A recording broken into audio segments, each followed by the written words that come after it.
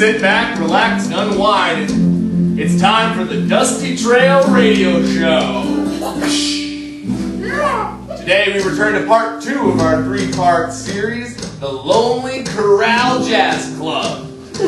We left our hero, Mitch. Mitch had been riding hard for 3 days across the plains trying to get a letter to the colonel at the local outpost. He wanted to let him know that there was a fantastic blues musician coming through town to put on a great show, but that this blues musician had a terrible secret. He had sold his soul to the devil. So he arrived at the door of the colonel and gave him this news.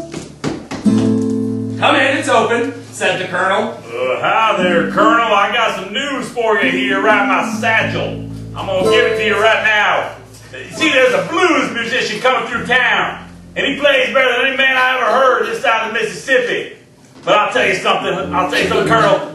He sold his soul to the devil. The colonel was shocked. He asked Mitch what the man's name was. What was the man's name? Why, the man's name? Blue. That's it, Blue. Yes, much like Cher or Prince, the man had just one name, Blue. He was from the Delta, and he was a tricky son of a gun.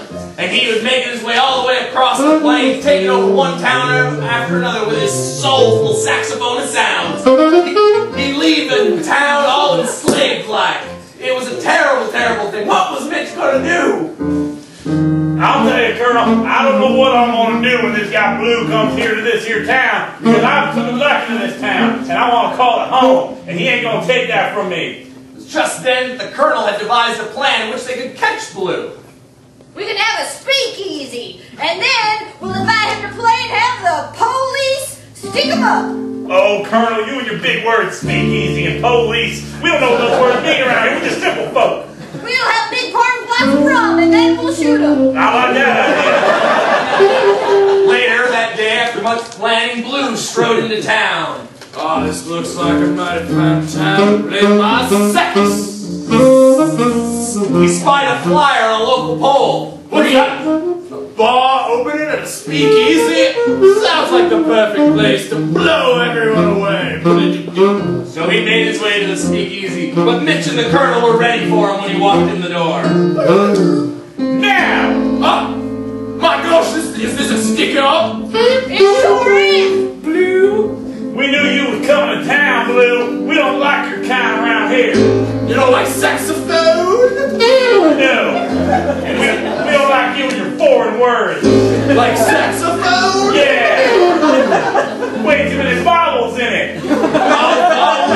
P and H is coming together making F. It doesn't make sense. Plenty of sense when you hear my beautiful tones. It was at that moment that Blue decided to enact Western law. He challenged Mitch to musician off. That's it, musician off. Mitch wasn't much of a player, but he was allowed to choose a surrogate. He chose the crippled old man sitting at the player piano to fill in for him.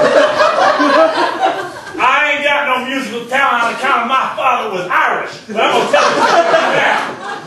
I'm going to choose this here hillbilly piano player to fill in for me. And you two are going to have a duel. Saxophone versus piano. Saxophone versus piano. I just said that. Blue being the visitor went first on his saxophone.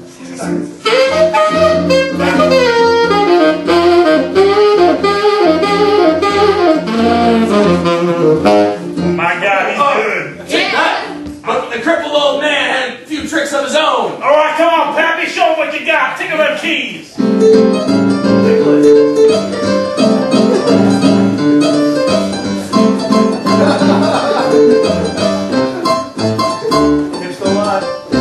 That was a pretty good round. It was called a draw. But that was the only trick the crippled piano players knew. He knew in the next round he would have to hit him with a club anthem.